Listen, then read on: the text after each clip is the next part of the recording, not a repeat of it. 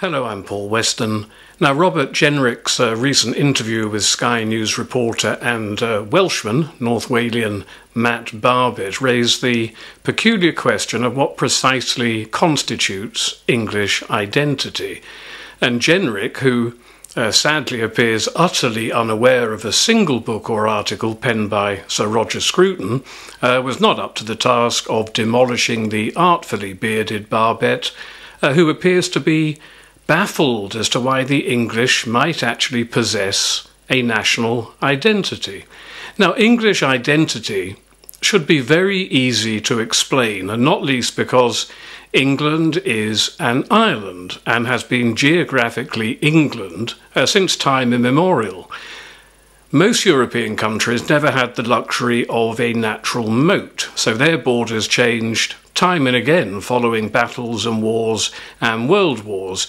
And one elderly Slav noted that he had lived in 3 different countries and held 3 different nationalities during his lifetime without ever once moving out of his house.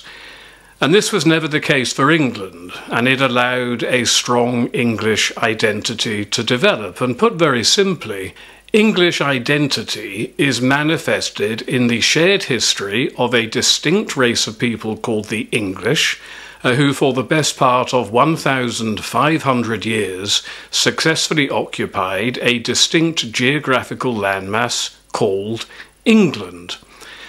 And to simplify this even further, it's sometimes easier to point out what we are not rather than what we are. For example, we're not black-skinned believers in voodoo, and nor are we brown-skinned believers in Hinduism or Mohammedanism. We don't wear turbans or keffirs, we don't speak Arabic or Urdu, we don't practice Sharia law. Now, I know this is glaringly obvious, but if we don't have an African identity or a Pakistani identity, what identity could we possibly have in the eyes of the likes of Matt Barbet? And the answer, of course, is obvious. It's obvious.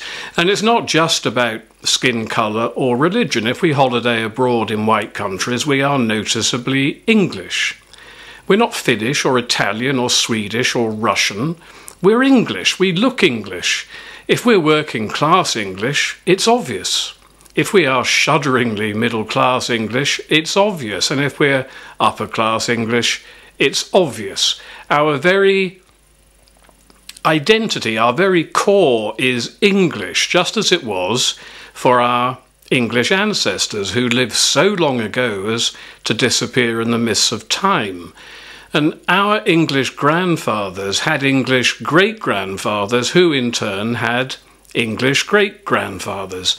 Now, I knew both my grandfathers, both of them fought in World War I, but I know nothing about my lineage over the many hundreds of years before them. But one thing I do know is that I am the evolutionary English product of that ancient English lineage, and so does every living Englishman and woman.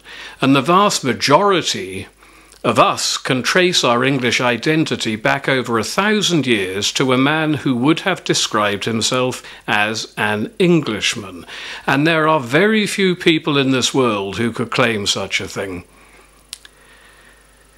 I don't remember when I first thought deeply about England, the English and national identity. When I was young, it was just an accepted fact of life. No one questioned it, so no one spent much time thinking about it. Rather like fish in the sea, which swim around without ever thinking about the water surrounding and sustaining them. I was born in Malaysia, where I spent the first 5 years of my life, and I remember nothing really from those early years and have just hazy memories of returning to London in 1968. And I only really became aware of my surroundings at the age of 6, when my family moved to Sherborne, which is a smallish market town in Dorset, and where I continued to live until I left home aged 18. Sherborne has an abbey, and it was built as a Saxon cathedral in 705 AD. That's almost 4 centuries before the Norman invasion and the Battle of Hastings in 1066. It's ancient.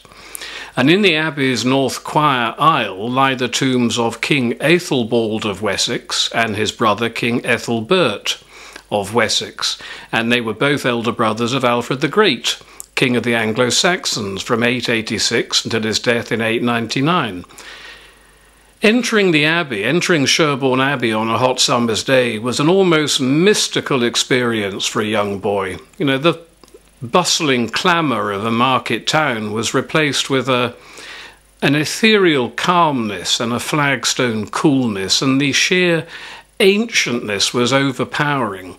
Regimental colours lined the walls all around the church, and they were dusty and faded, and some with obvious battle damage. They spoke of valour and sacrifice over the centuries. They spoke of English warriors, of patriotism, pride and honour. They silently spoke of an England past and an England present. And who were the local men involved in those long ago wars and battles, I don't know. But the names of the young men who died in the two world wars, and engraved in brass on the war memorial adjacent to the abbey, I know very well.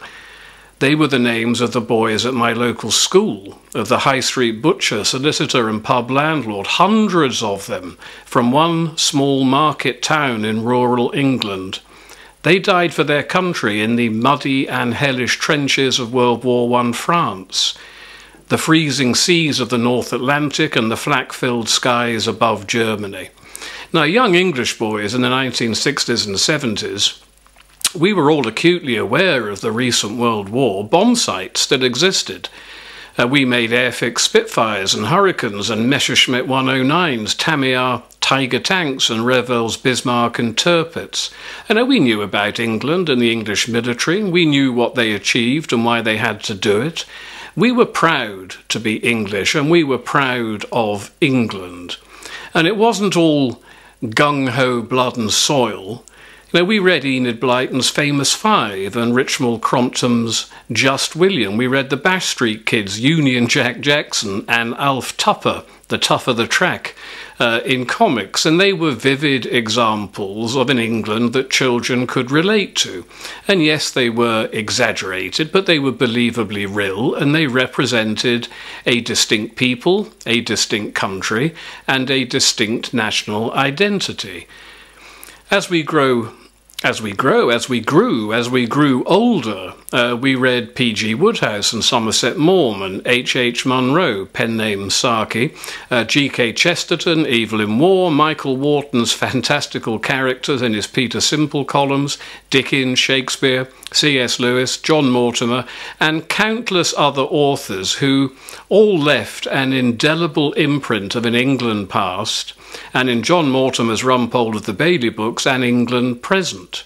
And we watched comedy on early colour televisions, and we recognised the quintessential Englishness of those involved. You know, we really knew there would be and could be no French version of Eric Morecambe, and no German version of Ronnie Barker's Open All Hours or Porridge.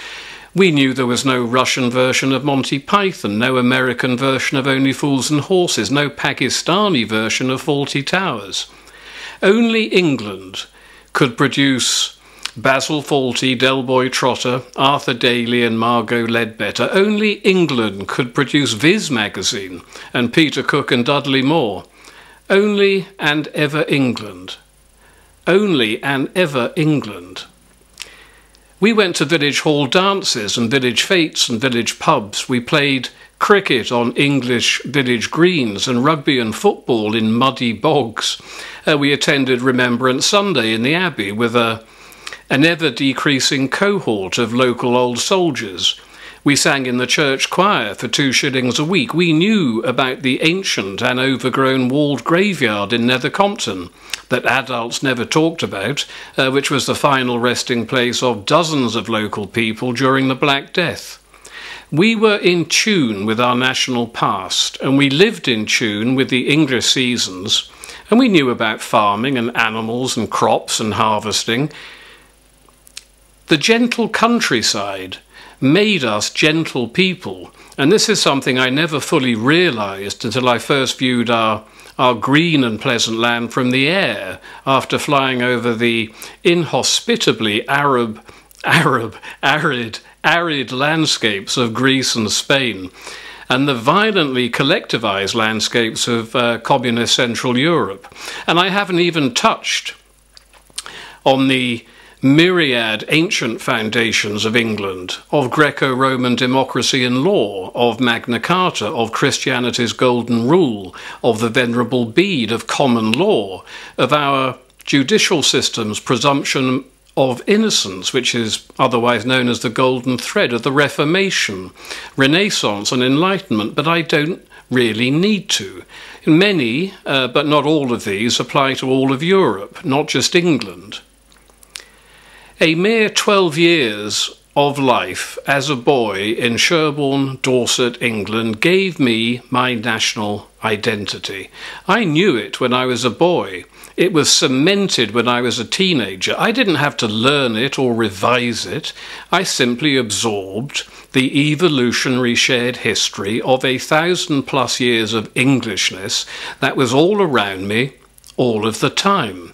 And what a shame that Robert Jenrick is either unaware of these simple things or too afraid to state them. And what a shame, indeed a criminal tragedy, that left-wing television journalists can even ask such a wicked question. Another couple of things. If friends or family members have yet to learn the full scale of the crimes committed by the COVID reaction, my book would make an ideal gift to wake them up. It's concise, but it's comprehensive. If you appreciate this channel, please subscribe and even possibly help support it via donations through buymeacoffee.com. Links are in the description box below. Thank you.